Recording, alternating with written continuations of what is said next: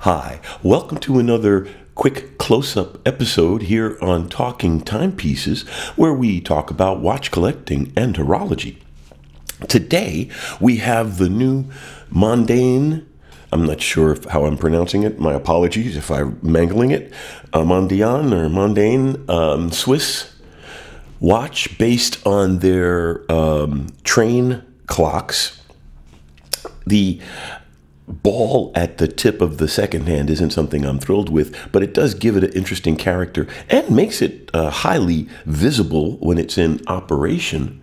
That you can't fault it for that. But I guess with practice, you'd obviously recognize the ball does point where it needs to point. It's just you have to look at it a little bit more closely to make sure you're looking at the right mark on the index ring. But other than that, this is a really nice piece. It's 41 millimeters.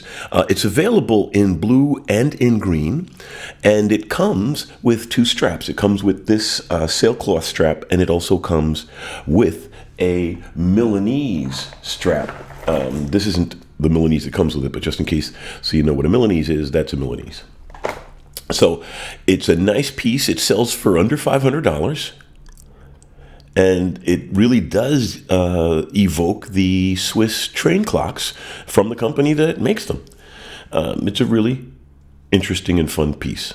It's got the Ronda 50-30 quartz movement in it. And in general, just an interesting piece.